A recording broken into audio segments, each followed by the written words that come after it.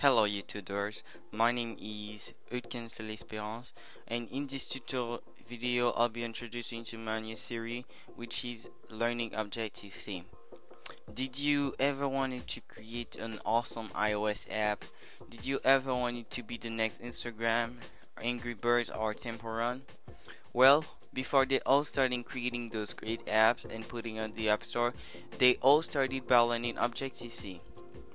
If yes, this is the right place for you. So let's get started. First, as the host of this series, I'll be introducing myself. Next, I'll be going over the reason why I'm making those videos. After that, we will define and give you some quick fact about Objective-C. Also, is where it's coming from. We'll also be going over what we'll cover in this series, and I'll be giving you a brief overview of what we'll be talking in the next video.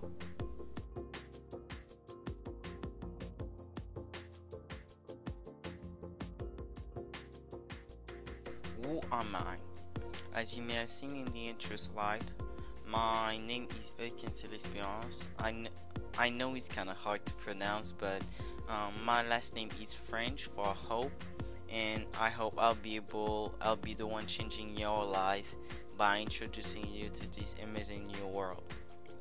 I'm 17 years old, just wanted to throw it out there. I'm Asian. I've been programming for 3 years and have experience in many languages and have been developing for many platforms, which I'll be teaching most of them on this channel, so don't forget to subscribe. I'm also the CEO of KinTech, which is my vision of sharing free computer-related education and advice for those who are seeking knowledge. It's kind of part of my contribution to the evolvement of technology. KinDevs is my development firm. We mostly develop for mobile platform, and Kin Music is my music production studio. Next, we're gonna go over the reason why I'm making those videos. By the way, the table of content is interactive. That means you can also click on any part of the video and you'll be directed there. So if you want to move forward or go backwards, you'll be able to do so, and the table of content will appear after each segment of the video. One of the main reasons is because I felt that people needed another way to learn Objective-C, and some of my friends came up to me and needed me to teach them how to program.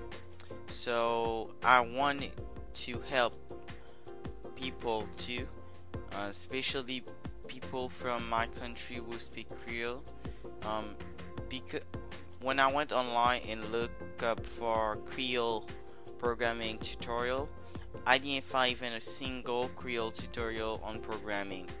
So I decided to help them by creating programming tutorial and put the subtitle in Creole. And we'll also try to make everything as fun as possible. A little bit of homework will be, I know it's not fun, but a little bit of homework will be assigned at the end of each video to prepare you for the next video, and also a little 5-question quiz to see what you've learned. I set up an email that you'll find in the description below, where you'll be able to send me your homework if you want and get feedback. For the quizzes, you'll find a link also in the description of each video where you'll be able to see what you've learned. There will also be some challenges to challenge yourself, and you'll be able to send it to me via email to get some feedback. We'll try to take the easy way and not the hard way. We'll try to detail all of the topic for better understanding.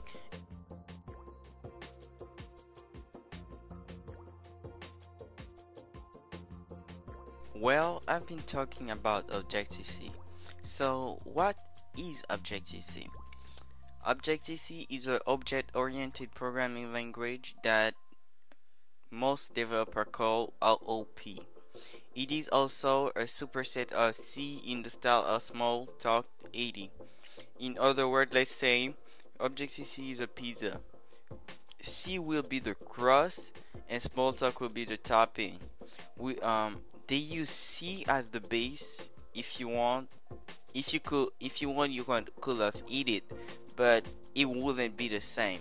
So they extended the flavor by adding the topping, which is Smalltalk. Let's say pepperoni, for example. But don't forget the pizza is mostly the crust. It's not the perfect example, but I think it passes my point. As I say in the intro, Objective-C is mainly used for iOS and Mac OS development. By the way, I have a little secret for you. This series is actually a preparation for my next series, which will be on iOS programming. Objective-C is case sensitive. That means when you write, you have to be careful about uppercase and lower cases. And class name all start with capital letters, and method and instant variable will have to start with lowercase letters. I don't expect you to know those terms, but we'll cover them more in depth in further videos.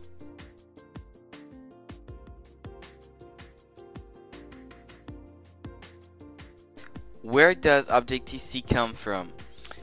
It was initially created around 1983 by Brad Cox and Tom Love, and Brad and Tom were both introduced to Smalltalk at ITT in 1981.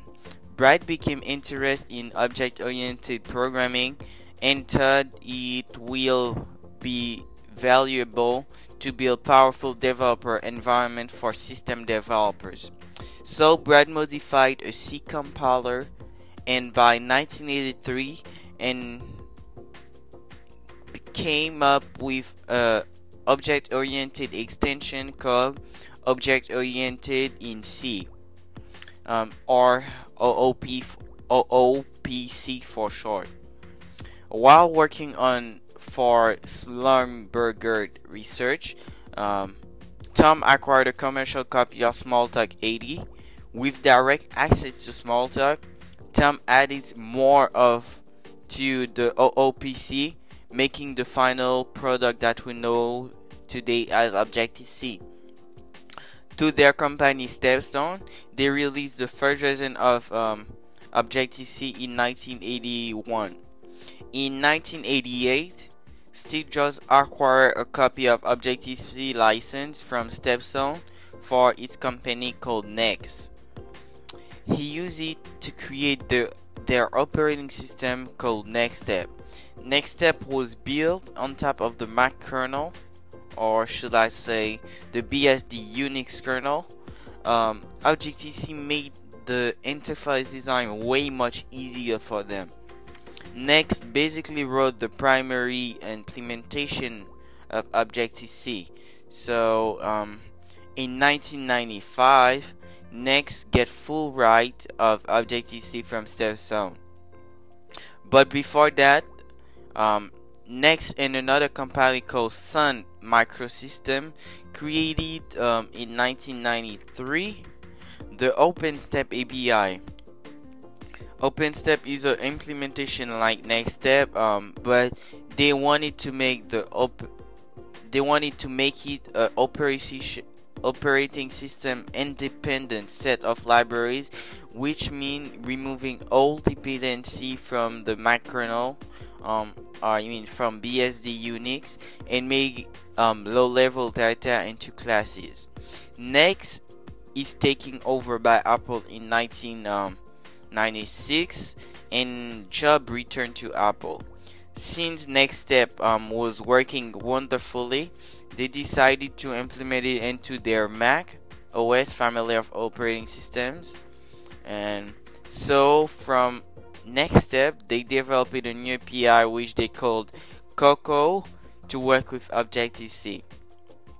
So from next step, originally built on top of the BSD kernel, they built Mac OS X. In 2007, they released the second version of Objective-C with some minor modifications such as a modern garbage collection, syntax enhancement, runtime performance improvement, and a 64-bit support. By the way, they also modified the Mac OS X to create iOS, which you might have seen on most iOS Apple device, mobile device like the iPhone, iPad, and the API for the iOS, they call it the Cocoa Touch. It's like Cocoa that we talked earlier for the Mac OS X. Now that we know what is Objective-C and where it is coming from, we can give you a brief overview of what we'll be going over in this series. This is not in chronological order, this is just a brief overview. So first, I'll be teaching you the basic of programming, like variables and their type, if and else statement, functional loops, etc. I'll basically teach you everything you need to learn about programming and how it works. This is the step where you'll be moving from computer user to computer programmer. Most of the programs in this session will be written in C.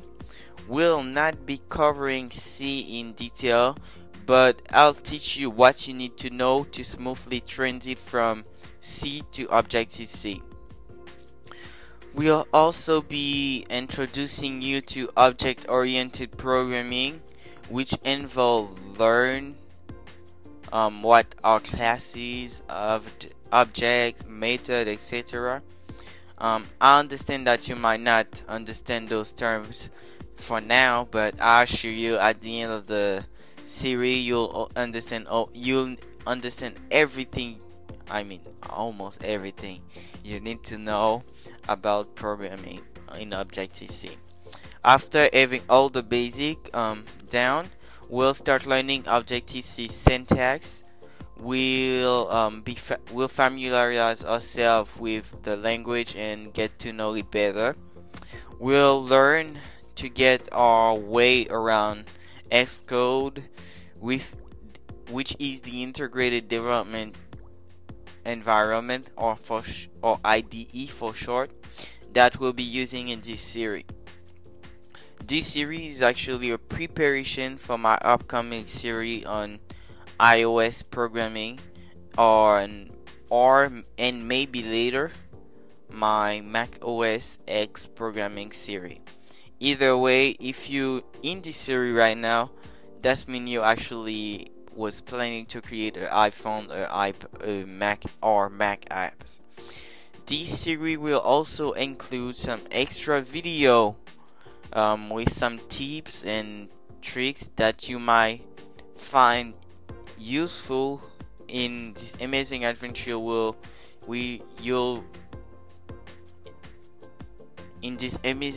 you'll started. There will be some bonus video that I think you'll find pretty awesome also.